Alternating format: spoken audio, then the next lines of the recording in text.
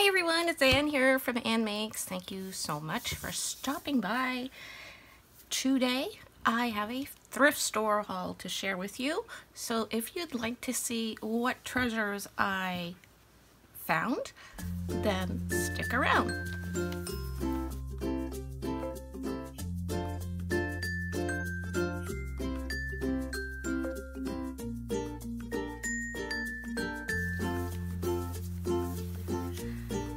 Hello, as I said, I went to the thrift store today. By the way, just for information, because people have been asking, I did have the surgery. I had it over a month, I think it was 6 weeks ago, and I am finally able to drive again. So that's why I went out on one of my first outings on my own, driving not far from home. It's only about 5 minutes from my house.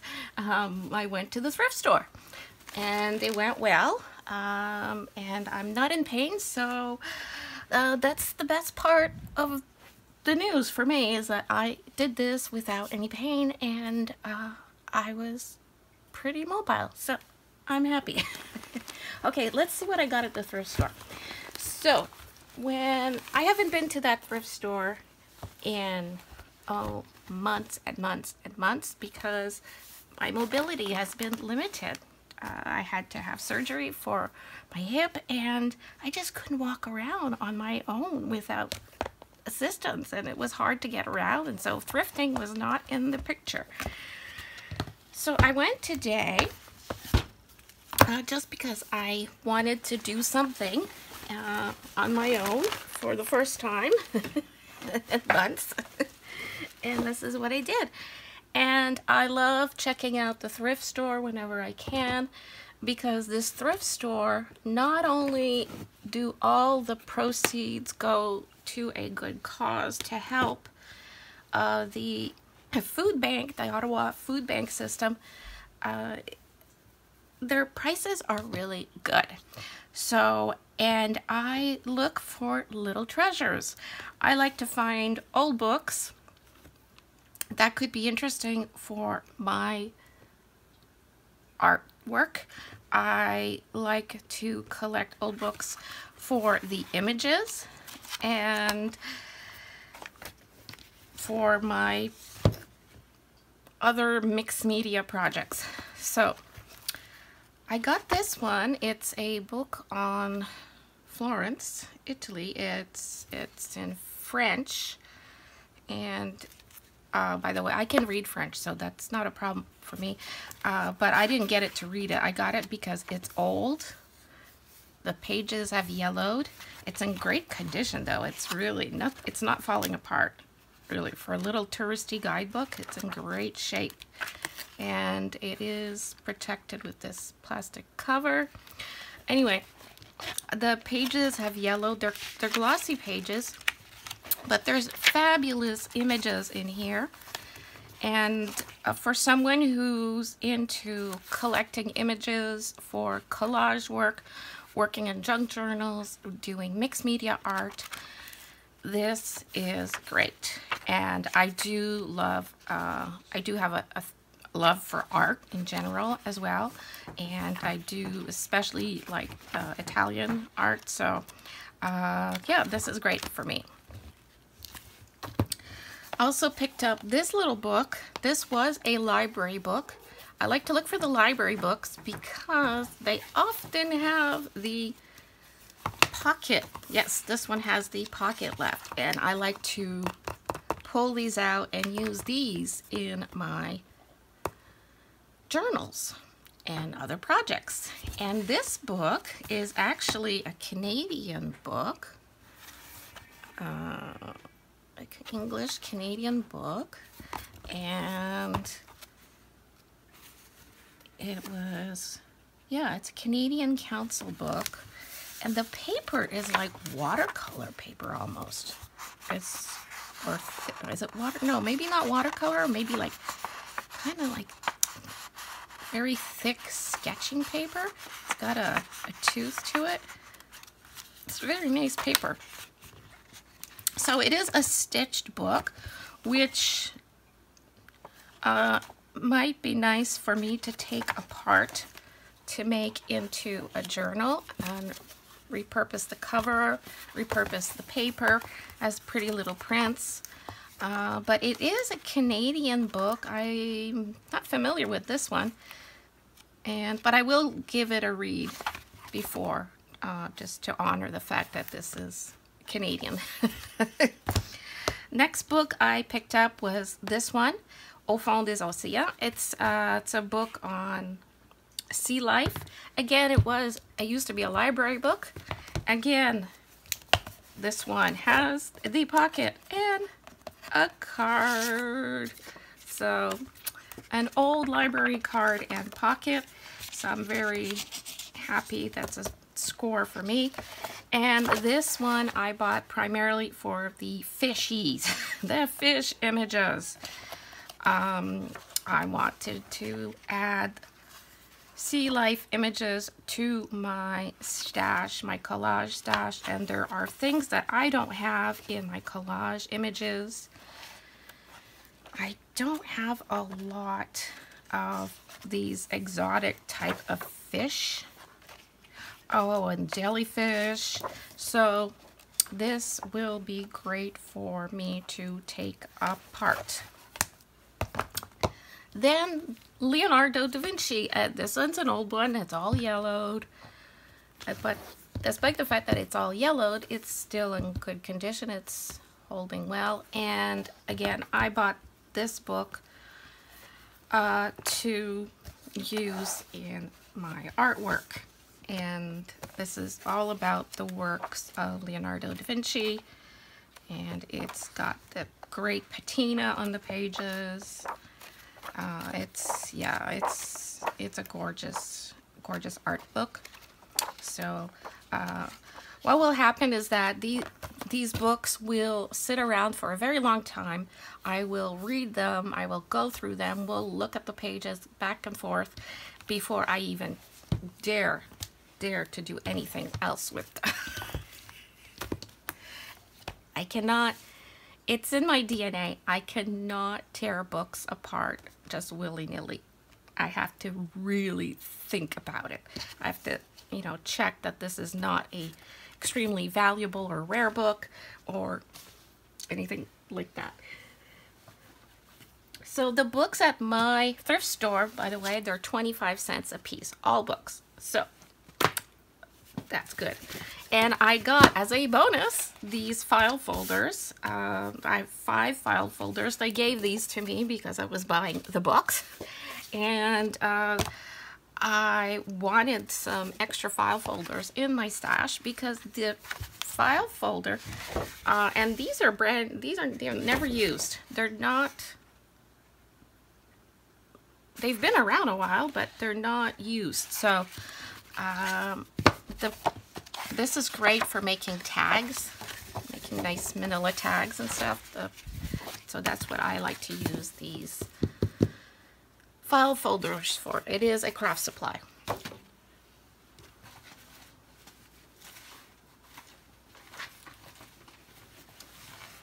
Okay. This is the mail. This is not from the thrift store. I stopped at the post office. Okay, but it was in my bag. All right, next. Oh. An Avon catalog. Okay. All right. Next. Oh, here's a kitty. I did not get the kitty at the thrift store, although I would have paid a large amount of money for you. Eh? Yeah, I would have. As it's a sweet kitty. I got this big bag of floss. Oh, I have a bag. So this is Cosmo, by the way. Cosmo loves to go inside bags when we come home from shopping, whatever it is we're buying, whatever bag we have, he loves to go inside the bag. So just let him have his fun there. I got this big bag of floss. Oh, you're gonna fall down, baby. Careful. Look at all this floss. I got all this. This is my hand. Look this. I got all these things of floss. It obviously left over from many projects from somebody. So I got a whole bag, and somebody had taken the time to wrap each skein around little pieces of cardboard. Look at that. So any floss that they had, maybe left out, I don't know if this was left over from all their projects or what, but they wrapped the floss around these little homemade bobbins, little cardboards. So I have tons and tons of color, and to me this is great for my projects. So I got like a whole bunch here. Oh, you love thread, eh? Cosmo really likes thread too. Say, ooh, Kitty is like, ooh, threads, these are fun. So I got, that was a bag in a bag, and I got more here. So it's hard to tell if there's a lot on here because the way they're wrapped, but I imagine I could do a lot with this. I mean, this will be really fun for slow stitching. I'm into this slow stitching thing. I've always been a sewer, and I've liked to do all sorts of needle crafts. And lately, I've really been looking more and more into having slow stitching projects because I find it's great. Slow stitching is a meditative process more than a project-oriented craft, and yeah, I'm enjoying it. So this is great for slow stitching and for any other project I might have. Here are some there's brand new skeins in here. I got all this. All this was $2. So that is a super deal. What did I get? These are these cotton? Oh, some of these, I do not know what they are. They could be a blend. There's some DMC. No, this is not DMC. Sorry. Similar to DMC. This is a similar to DMC. So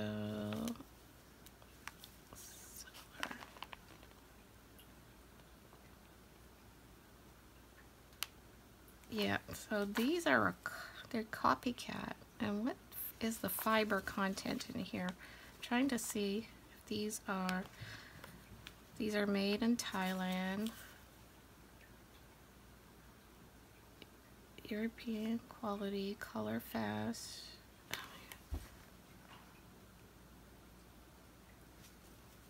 I can't tell what the fiber content is. It's not on here.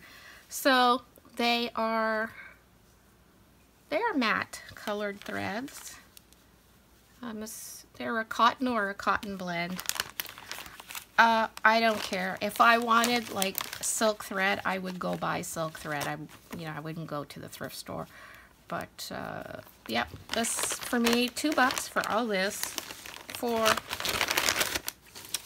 projects, for slow stitching. Yep, it's cool.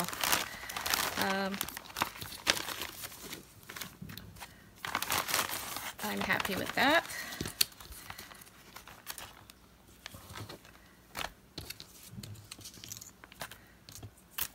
Okay, so I got that for $2.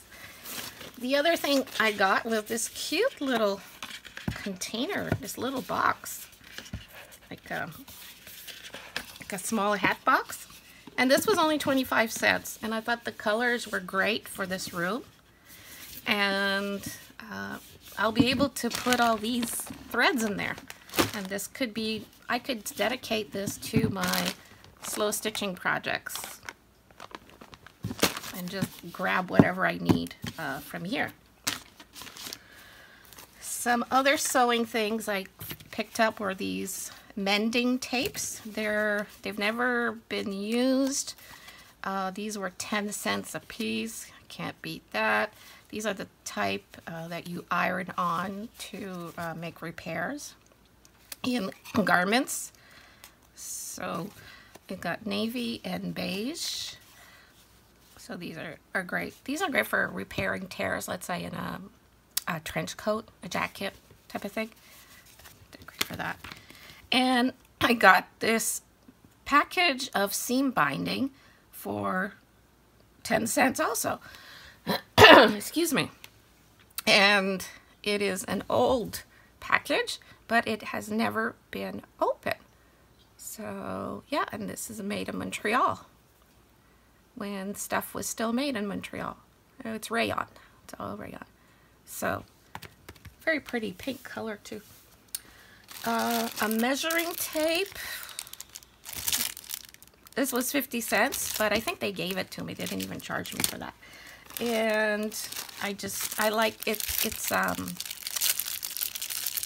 vinyl tape, so it's just practical to drape around my neck if I need to measure stuff.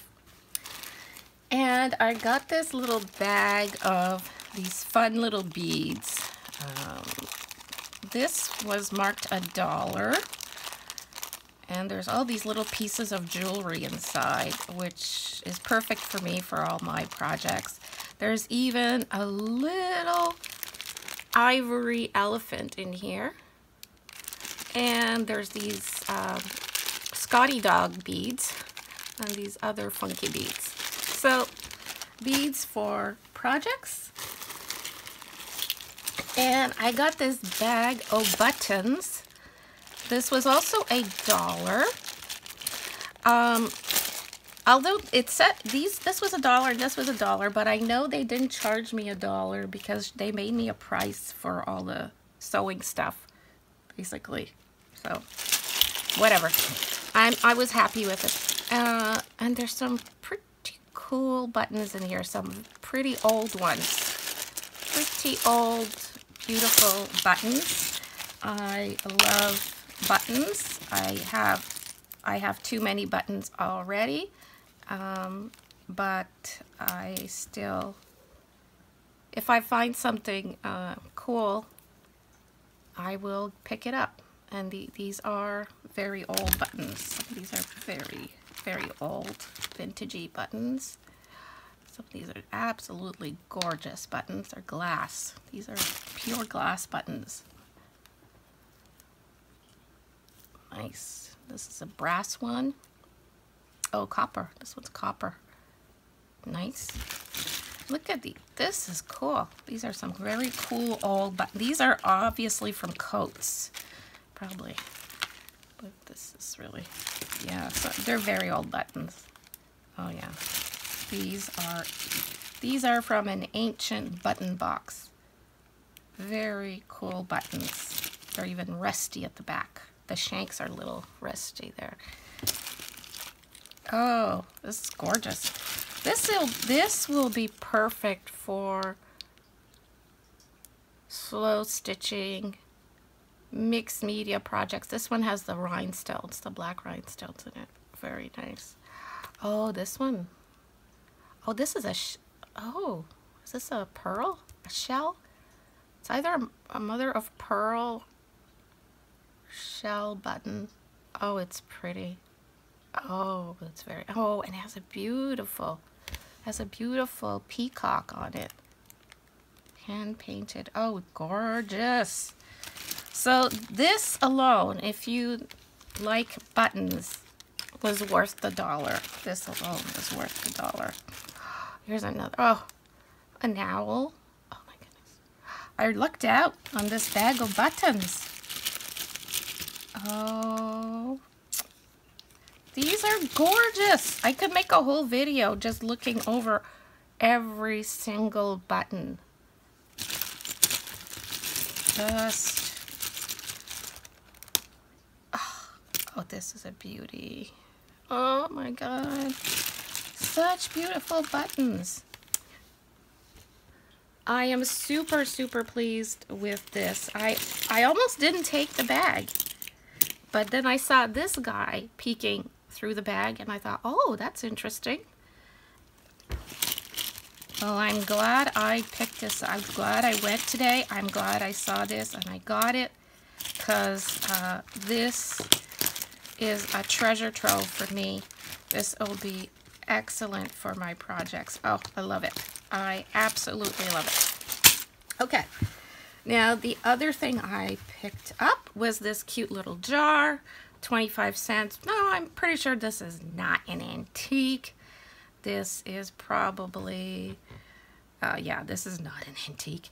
It's just a remake, but it's really cute. And maybe I could put some of these really pretty buttons in here. Ooh, so got that.